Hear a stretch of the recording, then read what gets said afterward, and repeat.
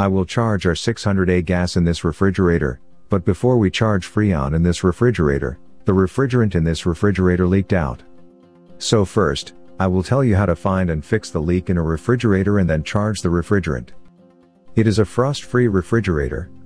First, I will try to find the leak in its evaporator, if it has one. Second, it has some pipes on the back side of the refrigerator where the compressor is installed. The rest of the condenser pipes are packed and sealed inside the body of this refrigerator. The chances of leakage in those pipes are minimum. The leakage could be here on these pipes or the evaporator of this refrigerator. Whenever the gas leaks from the refrigerator evaporator or any refrigeration system, you should find traces of oil on the pipes because when the gas leaks, oil also comes out from that specific leaked area of the refrigerator pipe.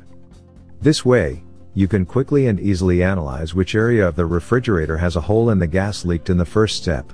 But if you cannot find the leak in the evaporator of the frost-free refrigerator, then remove the evaporator from the freezer. Next, pass the gas pressure of nitrogen or any other high-pressure gas inside the evaporator and sink the evaporator inside the water. This way, you can test the leak of the evaporator. I didn't find any leak here, whereas the leak is on the back side of the refrigerator. Now let me explain where the leakage is on the back side of the refrigerator and what caused the leak. This water collection tray is installed on top of the compressor, which is installed inside every refrigerator, as this refrigerator is frost-free and has only a single evaporator. Therefore, when the fridge defrost system is working, that defrosted water is collected in this tray. In case the water gets above the level of the tray and starts coming out of the tray, then for this, the company passed the discharge pipe through the tray. As you can see, it is passing through the tray. A coil has been made inside the tray. And then the pipe is entering inside the body of the refrigerator. When the water is gathered in it, it has two benefits. The water vapors out of the tray in the air.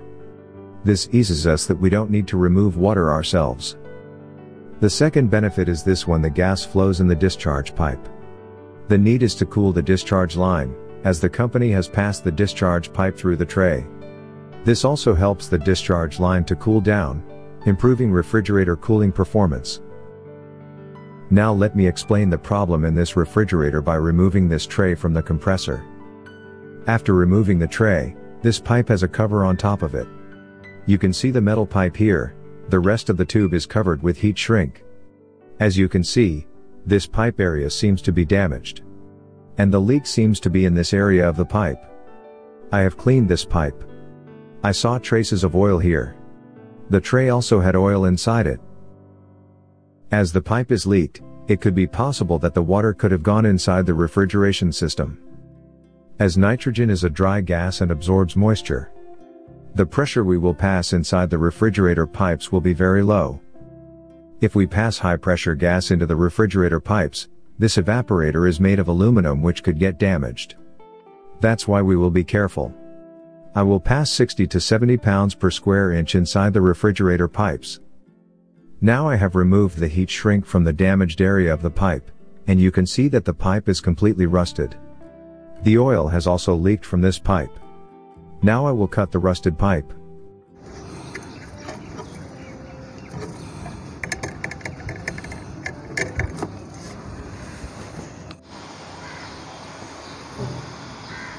I am also opening the suction pipe because I have to make the air out of this system.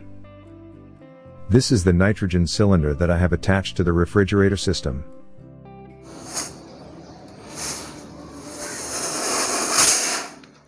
I have flushed the system now and passed nitrogen inside the pipes for 20 minutes at low pressure. This will make the water dry out if any drop is present inside the refrigerator. I have covered the heat shrink above the copper pipe. After covering it with heat shrink, I will heat the pipe, making the heat shrink stick to the pipe. Heat the pipe this way with the heat gun, and it will stick to the pipe. I have brazed this pipe as well and covered the pipe with the heat shrink as well. But before this, I will cover the copper pipe with adhesive tape because this heat shrink is thick. See, I have tapped the pipe. Now I am covering this pipe with the heat shrink as well.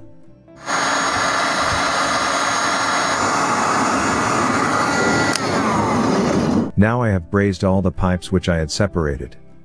The leak in the refrigerator is vanished now. Now I will charge R600A Freon in this refrigerator, which is a flammable gas, so I will charge this gas very safely. Now let me give you a suggestion here. If you are not an expert in brazing, then perform the procedure using a charging line and close the pipe. Now I will vacuum the system and start charging the R600A gas in the refrigerator.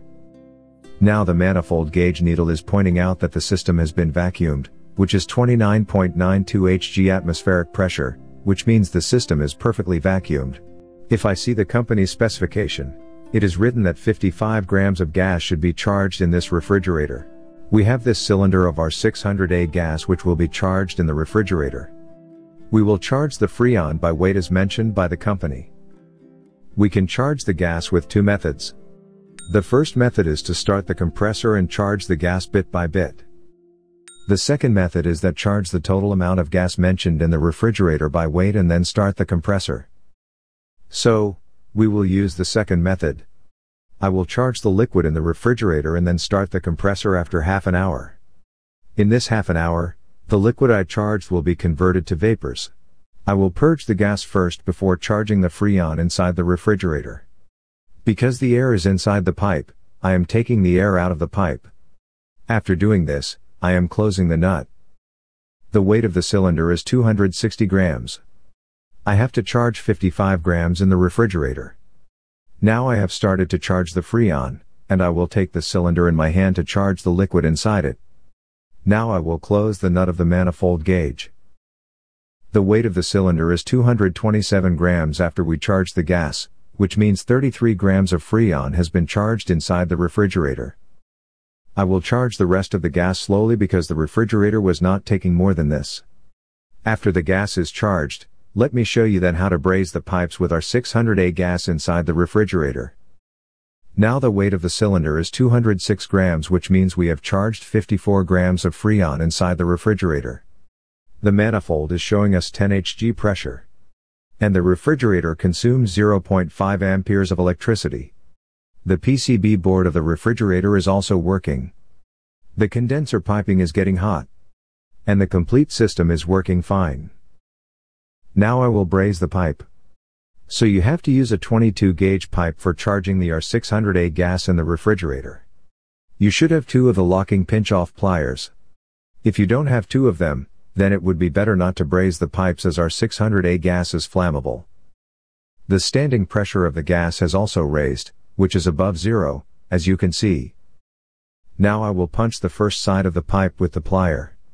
Then remove the pin inside the access valve. Then use the second plier to punch the pipe. Before brazing the pipe, the last work you have to do is to cut this pipe. Punch the pipe from the end using the plier. Then use foam to check the leak of the gas. We have no leakage.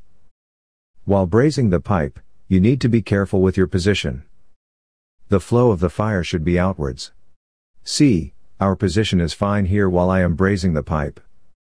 See, the brazing of this pipe has been successfully completed.